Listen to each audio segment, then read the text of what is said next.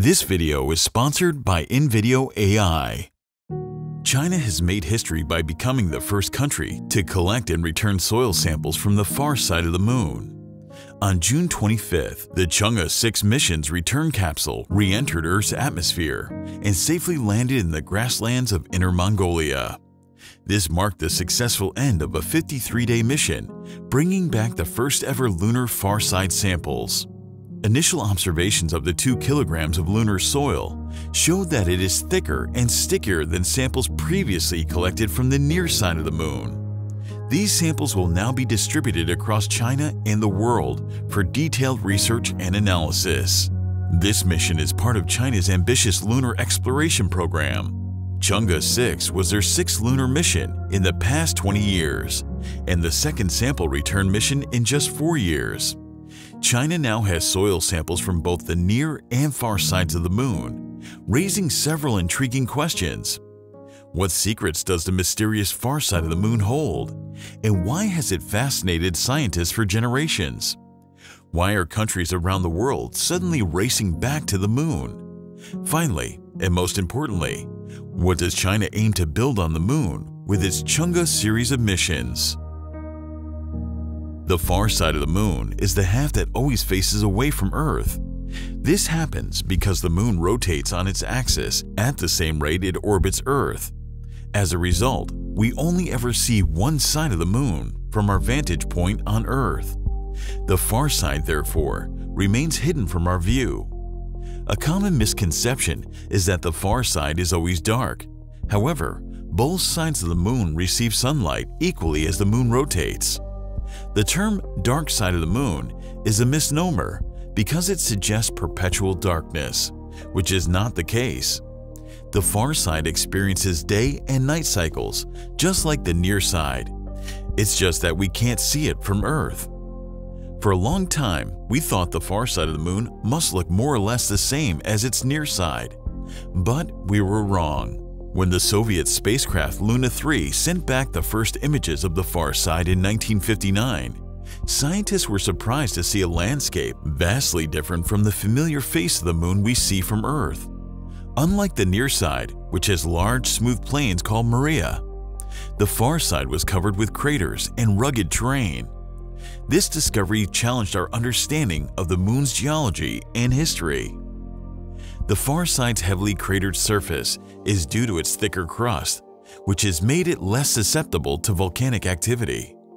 On the near side, volcanic lava flowed more easily, filling in craters and creating the dark, flat Maria. On the far side, the thicker crust stopped this lava from spreading, leaving the surface with many craters from impacts over billions of years. Even though the far side remains hidden from our view, there are several reasons why nations are so interested in exploring it. The first is radio astronomy. The far side is so remote, so shielded from the noise of our bustling Earth, that it provides an unparalleled window into the cosmos. Here, in the quiet darkness, lies the key to unlocking some of the universe's most profound secrets. A radio telescope unlike any other.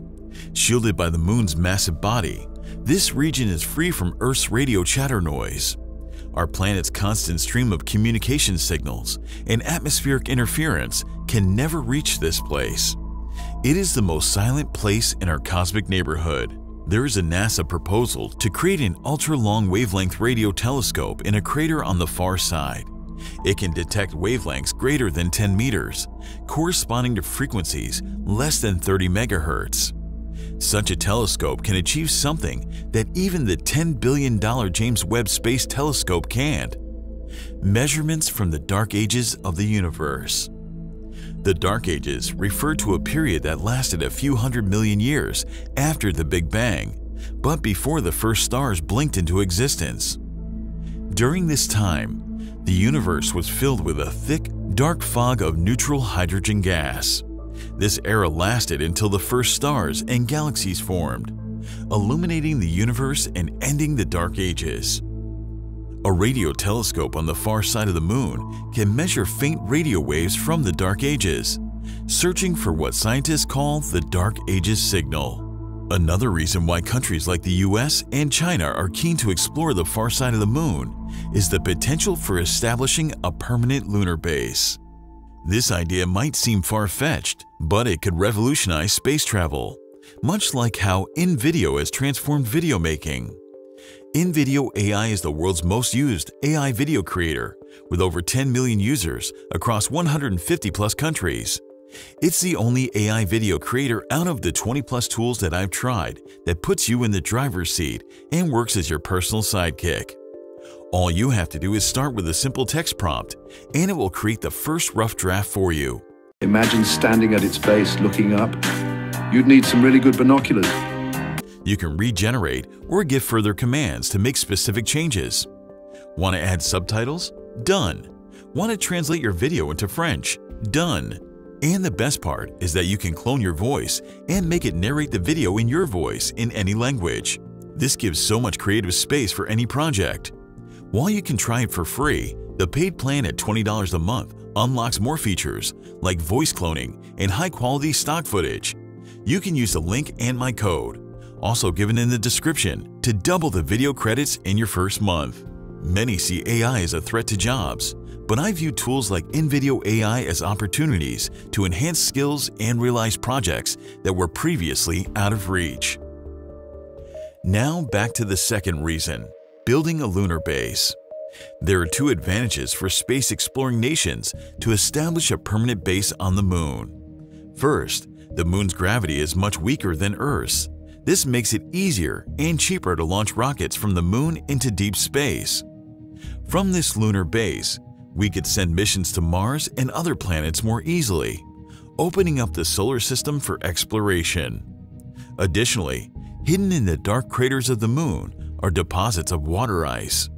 This ice is incredibly valuable because it can be used for drinking water, oxygen, and even rocket fuel.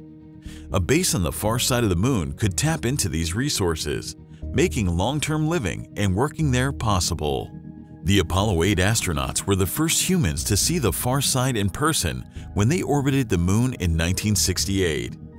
Over the years, all crewed and uncrewed soft landings occurred on the near side. But on January 3, 2019, Chang'e 4 became the first mission to land on the far side. Today, thanks to the Chang'e 6 mission, we have humanity's first lunar samples from this unexplored side. China is quite serious about its mission to establish its presence on the moon, which reflects in the Chang'e mission plan and the pace at which it is proceeding. The program is divided into 4 main phases: orbiting, landing, sample return, and international cooperation. The first phase of the program focused on orbiting the moon and began with the Chang'e 1 mission, launched on October 24, 2007. The primary goals were to orbit the moon, map its surface, and study its composition. Chang'e 1 successfully provided high-resolution images and conducted various scientific experiments before deliberately crashing into the moon at the end of its mission. Following this success, Chang'e 2 was launched on October 1, 2010. This mission aimed to build on Chang'e 1's achievements by achieving a closer lunar orbit for better imaging and mapping the lunar surface in even higher resolution. After its primary mission, Chang'e 2 traveled to the L2 Lagrangian point to conduct additional experiments and even flew by an asteroid in 2012, showcasing China's growing capabilities in space exploration. After successfully orbiting the moon, China moved to the next phase, landing and roving. This phase began with the Chang'e 3 mission, launched in December 2013. Using topographic data from its predecessor orbiters, the mission team selected a landing site in the Mare Imbrium region, one of the largest craters in the solar system. Upon landing, Chang'e 3 deployed the U2 rover to explore the lunar surface and conduct scientific experiments. The lander, equipped with 7 scientific instruments and cameras, continued operating for a significant time, conducting astronomical observations with its onboard ultraviolet instruments. Building on this success, Chang'e 4 was launched on December 7, 2018, with the ambitious goal of landing on the far side of the moon, a feat never before accomplished. On January 3, 2019, Chang'e 4 successfully landed in the South Pole Aitken Basin and deployed the U-22 rover, marking another milestone in lunar exploration. The communication with the lander on the far side was made possible through a relay satellite placed at the L2 Lagrange point of the Earth-Moon system. After the continuous success of the first and second phases, it was time for the third phase of the mission, which was focused on collecting samples and bringing them back to Earth for a detailed analysis. This phase began with the launch of Chang'e 5 on November 23, 2020. The mission aimed to land on the Moon, collect samples, and return them to Earth. Chang'e 5 landed on the near side of the Moon, collected 1.7 kilograms of lunar samples, and returned them to Earth on December 17, 2020. This marked the first successful lunar sample return mission since the 1970s. The samples collected by Chang'e 5 have provided valuable insights into the Moon's geology, including the age and composition of its surface. Representing the sixth mission in China's quest to explore the Moon, the Chang'e 6 mission was launched on May 3, 2024 by a Long March 5 rocket. This marked China's second visit to the lunar far side. It also featured international collaboration, carrying scientific instruments from France, Sweden, Italy, and Pakistan. While on the Moon, the Chang'e 6 lander worked for 49 hours, collecting approximately 2 kilograms of lunar material using a scoop and a drill that reached up to 2 meters below the surface. The samples were then loaded into an ascent vehicle, which later docked with the service module in lunar orbit.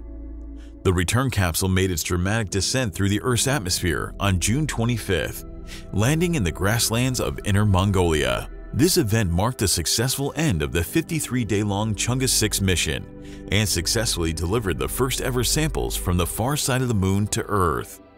As far as the preliminary analysis goes, the sample from the Moon's far side appears stranger than expected. It is thicker and stickier than the sample collected from the Moon's near side in 2020 and contains some lumps, indicating a non-uniform consistency. For further analysis, the first group of samples will be available to domestic researchers by the end of 2024, with international scientists expected to gain access shortly thereafter. While Chang'e 6 has showcased China's growing capabilities in space exploration, it is just a glimpse of the nation's broader ambitions for our solar system.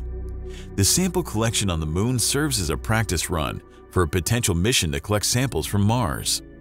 While lunar samples can reveal many secrets about the solar system, material from Mars might help us understand the origins of life and whether Mars could support life.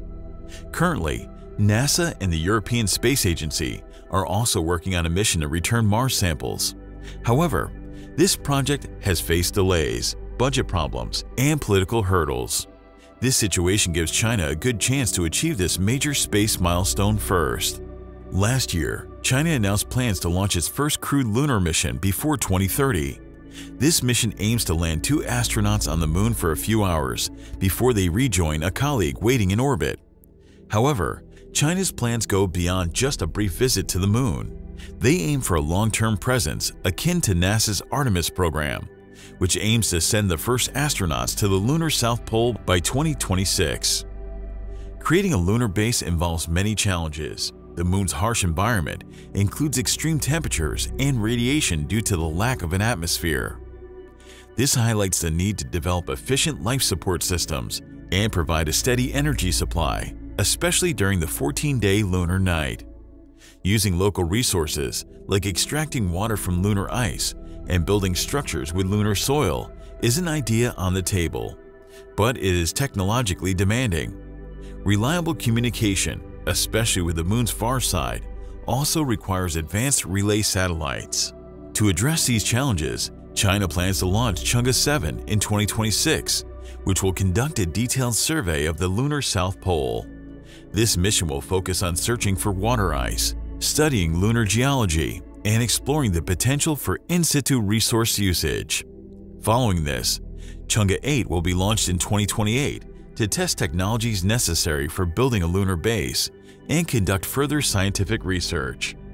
All of this will be part of the International Lunar Research Station program, in collaboration with Russia and other international partners. The ILRS aims to support a long-term human and robotic presence on the Moon.